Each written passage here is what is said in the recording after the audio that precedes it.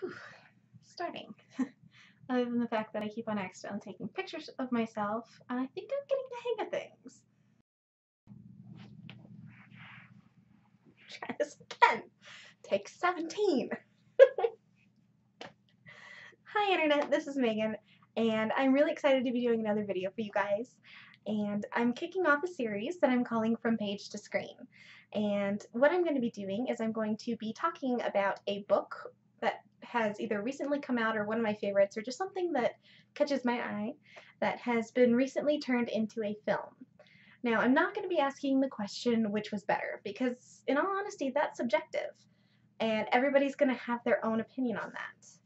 But, to be honest, I will give you my honest opinion when I'm done talking about it. So, the first book in this series is going to be Nerve by Jean Ryan. And I've already done a written review of this. You can find that on my Goodreads and my WordPress, which I will link down below. But just a brief overview of what this is about.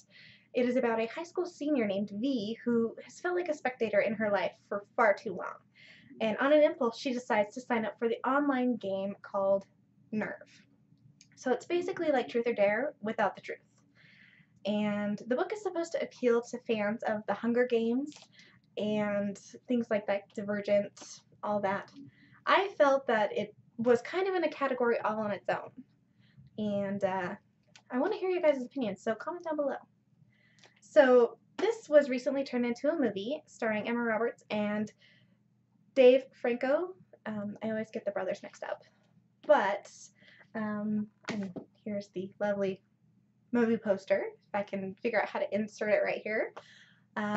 But the whole thing is she gets wrapped up in this online game, and she gets paired with this guy named Ian, who they keep on doing dares together, and they get more and more dangerous and more embarrassing as the book goes on, until it leads to the final round, which is actually turns into a life or death situation.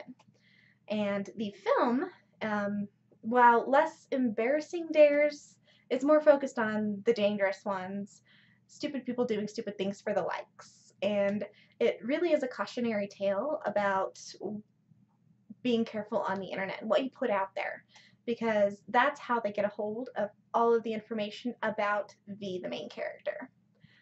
And the film is a horse of a different coloring compared to the book. The dares are completely different. The family circumstances are different. The backstories are different. But the film did a fantastic job.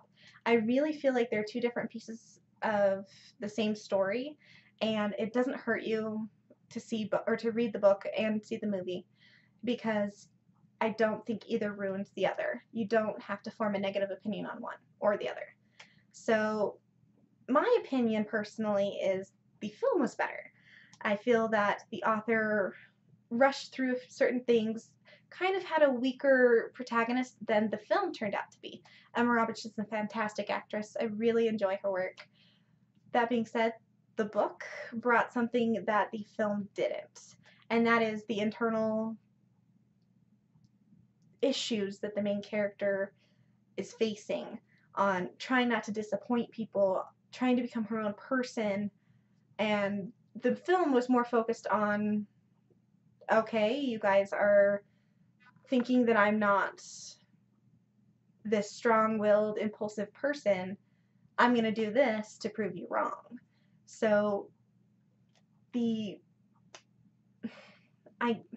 hard to say which is quote-unquote better, in my opinion, because now that I'm thinking about it more, they're both kind of equal. I do recommend that you pick up the book. It's really good. I gave it 4 out of 5 stars, which it's really hard for me to give 5 stars to a book, so that's actually really good.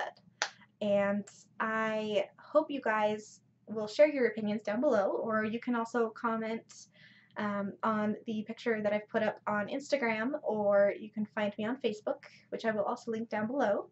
And I really am looking forward to hearing from you guys, and have a great day.